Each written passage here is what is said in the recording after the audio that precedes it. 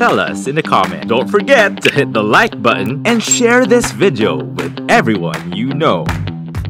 Be looking into beauty and lifestyle through the lens of artists that serve us the sleekest glam looks and are at the forefront of the beauty industry.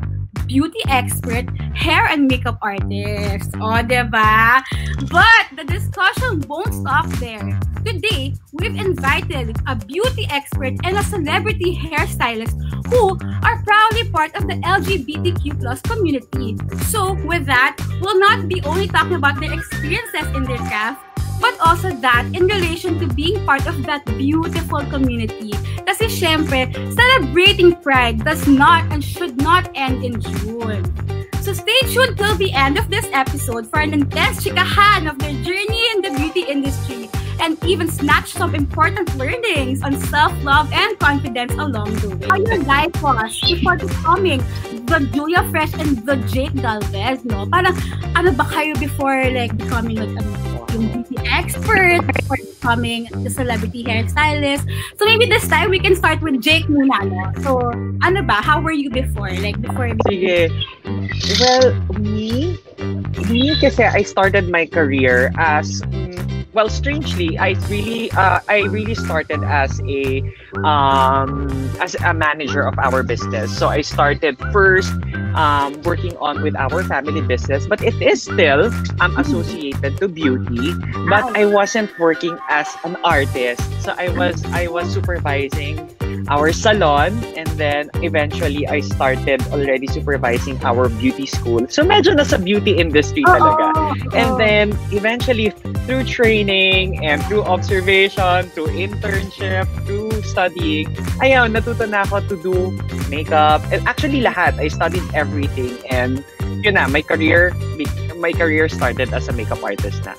I started from the bottom. Laking parlor talaga ako. So talagang natuto talaga ako magwalis ng mga buhok, natuto ako mag-shampoo shampoo ng mga clients, mag-blower, everything. So talagang I started from the ground up. So talagang you have to learn talaga the fundamentals. Talagang lahat, mag-assist, maghawak ng curlers, maghawak ng brush, tiga-abot ng gunting, tiga-abot ng supply, lahat yan naranasan ko. How about you, Julia? Right. Well, kasi dati parang nag-school pa lang ako. Binubudol ko na kasi yung mga classmates ko, sumali kayo ng mga pageant, mga bakla kayo, ganyan-ganyan.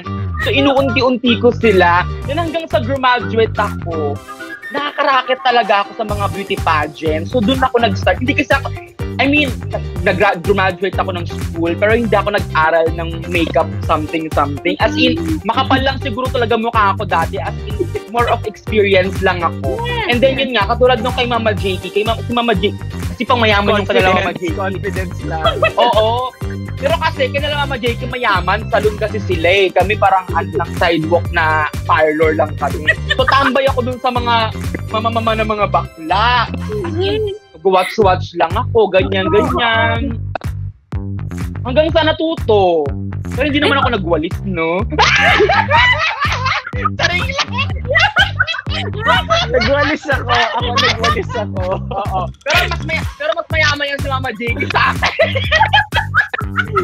Kasi ayun, sumasama-sama na ako sa mga friends, ganyan, hanggang sa natuto. Ang dami nagtatanong sa akin, saan daw ako nag-aral. Hindi, guys, hindi ako nag-aral at all. As in, kung gusto nyo yung ginagawa ninyo, mag-watch kayo sa YouTube.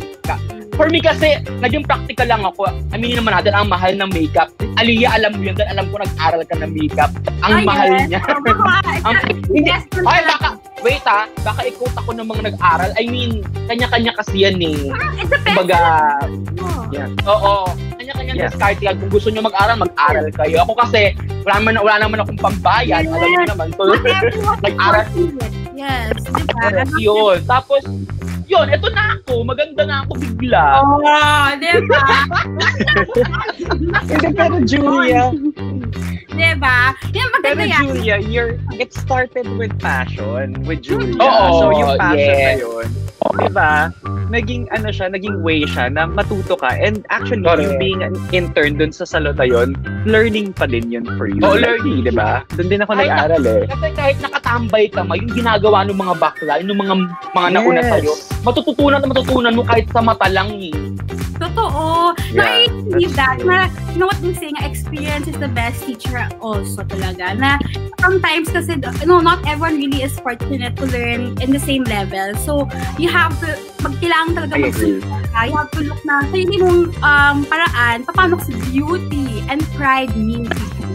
Since you're both part of the LGBTQ+ community, very proud members. I love it. Like, such a beautiful community talaga. I really look up to you guys. I also watch you guys nga. Ako beauty, it has so many meanings eh. Pero ako, the true meaning of beauty is being confident, being who you really are. And ako, in Becky Nights, our mantra ever since is being who you are, expressing yourself, and being not afraid of whatever is in your mind.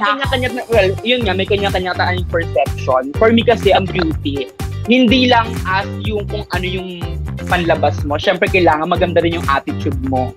Get? So, kasi siyempre, hindi naman tayo lahat binayaan ng kagandahan. Siguro ako lang. Yeah. Yung katulad na lagi sinasabi ni Mama G kasi yan sa akin, parang kailangan ano yung mama? Parang be true to yourself. True to yourself. Be yourself. Yes. Be yourself. And syempre yung attitude mo, kahit syempre minsan kahit alam mo nang medyo umaangat ka, so dapat be humble pa din. You have to look back, diba? I agree with you both nga na yung attitude mo, lumalabas yan eh. Like with how your aura, your vibe to everyone. So, kasi your beauty, your aura. Everyone sees you there. So, kung ano yung attitude mo, ano yung aura mo sa kanila, your energy to them, that's how they see you eh. Yung what you give up to them. Na kung mabait ka, if you're humble, if you're just true to yourself, diba? Parang they'll look up to you kasi wow, ang ganda ng kaloob. Before, Julia has been telling me, Ma, ano bang dapat kong gawin? I mean, eto, honest to ha, like, kasi ang dami nagsasabi na I shouldn't be doing like this, parang ganyan. Sabi ko, why are you being hesitant on doing what you want to do? Like, kasi syempre, ikaw yan eh, that's your personality, that's your true self. Bakit mo pipigilan yung sarili mo na mag-post ka ng ganito, magpo-post ka ng sarili mo ng ganito, showing yourself, so showing your true self is being who you are, yan yung nagpapasaya sa'yo. So, I mean, don't stop being yourself. So, parang, before, parang hesitant siya na, I think meron dapat akong brand na pinapakita or dapat meron ako na facade. Sabi ko, I don't think you should do that. Just show yourself. So, Julia Fresh is Julia Fresh. Yung Pride Month was June, diba? But I want to also share na, Pride does not end in June. Diba? Like how you should celebrate it every day. Oh, yeah. Yeah. Proud members of the community, and I be like a fan of that community. I want to know also, share to our viewers right now what Pride means to you also. Pride means, I said it to our show previously, Pride is all about helping each other, setting aside your egos, and if you need help, whether you're in the LGBTQIA+ community or not, we are willing to help each other. Kasi napansin ko noong Pride Month, parang even people from the LGBT community has been fighting, quarreling, and creating chaos with each other. So parang sabi ko, teka, magtulungan tayo kasi 'di ba we have the same goal. We want equality. We want to be accepted. We have madami natin pinaglalaban, and the only way for us to be heard is to be united. So sabi ko, tara, let's help each other. Wag na tayo mag-away-away. Lahat ng tao talagang divided during Pride Day pa. During Pride Day. So parang yun lang naman. That's a true meaning of Pride for me. Helping each other. Wow! Beauty queen! How and or when did you first get started with hair and makeup? So parang when did you first realize your passion for art? So, yung beginnings, influence, or new journey? So Sino mag... Oh, okay, sige. I'll start. So, I started first kasi since I grew up, laking parlor ako. Parang I grew up learning all the tricks of the trade and everything. Pero actually hindi siya yung winish ko na industry. I wanted to be somewhere in the creative and arts industry. But sabi ko, I actually wanna do something that's different from what our family business is currently doing at that time nung bata ako. So sabi ko, I wanna do something more on the arts, like interior design, or maybe something to do with art. So medyo, siguro illustration, something like that. Pero eventually, parang when I graduated college, which I finished with business administration, I had no choice but to manage our own business. So I think most of our viewers na may mga family business, naiintindihan nila na parang talagang the parents will parang they have this power talaga to hindi naman manipulate your pero parang meron sila talaga powers na sige na, help our business, tulungan mo na kami, parang we need your help, that's why pinag-aral ka namin because kailangan mo kaming tulungan. And as a good son, good son. Talagang tumulong ako with managing our business since our business has been in the late 70s. Started in the late 70s. So medyo parang I started improving our process, upgrading our style of dealing with clients, and then improving everything. And then eventually, nagustuhan ko siya. So sabi ko, parang medyo, parang ano siya parang naging nagkaroon ako ng light moment na, ay, parang gusto ko nga siya. Parang I think this is the industry that I want to enter. And then, after that, I studied abroad, and then because doon ko na parang since I was assigned to do I was assigned to manage the beauty school, I need to learn the tricks of how to run a beauty school. Yeah. So, ang nangyari is I studied all the cosmetology talaga, from hair cutting, manicure, pedicure, from makeup, from hairstyling, lahat yan pinag-aralan ko.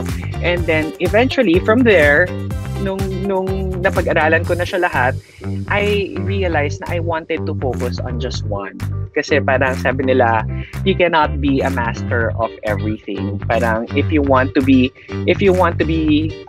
famous with one thing, it has to be something lang. Either makeup, hair cutting, or ano. So parang sabi ko, ano bang gusto ko talaga? And since I was really inclined into the artistic side, parang nag-focus ako on makeup. And I think yung creative side ko talaga, nalalabas ko siya through creating different looks of makeup.